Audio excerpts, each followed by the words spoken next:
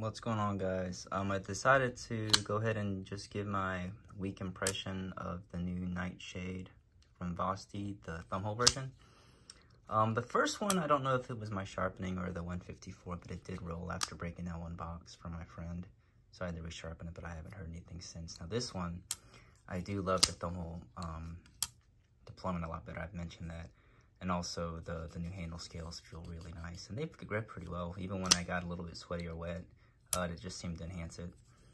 The reason I'm not giving a full 5-day review is because the edge is finally not cutting very cleanly, which is my point to go ahead and clean it or sharpen it. But it still did a lot. I mean, I'm doing a little bit more than I would normally do with the cut. This is 154.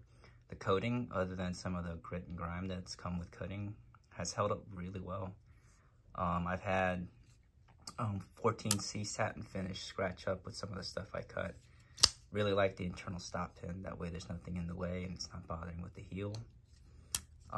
Now, the only issue with as far as comfortableness is normally when you're holding it either way like this, it was fine. But when I actually got caught up in some cardboard, it started to really wear right here in this part of my hand.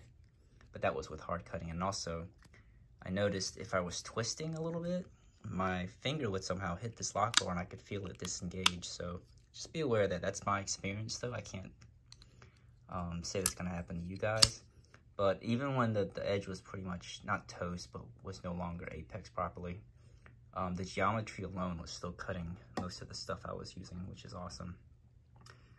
So I was pretty happy with that. And also just the way the belly is down and it's pointed down like this.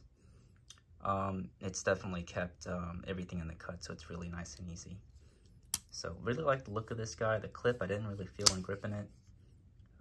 Anything else? I can't really think of it. I did notice I did disassemble it and clean it off when I first got it, and it's got a hair off center for me. It's a little bit over to the show side, and if I press a little bit, it goes back, and it does. Action's gotten really smooth, but then it's gotten a little bit gritty. Could be just from debris from using it. But I'm going to clean it up, give it a nice sharpen, and see how that goes. Otherwise, pretty awesome knife. Really a big shout out to Vosteed for pointing this out, or putting this out, guys. You know, let me know if you guys have any questions. And like I said, this is just my subjective review for what I do with it. I know people have different uses, so, you know, just take that with a grain of salt. Just thought I'd give my thoughts about it.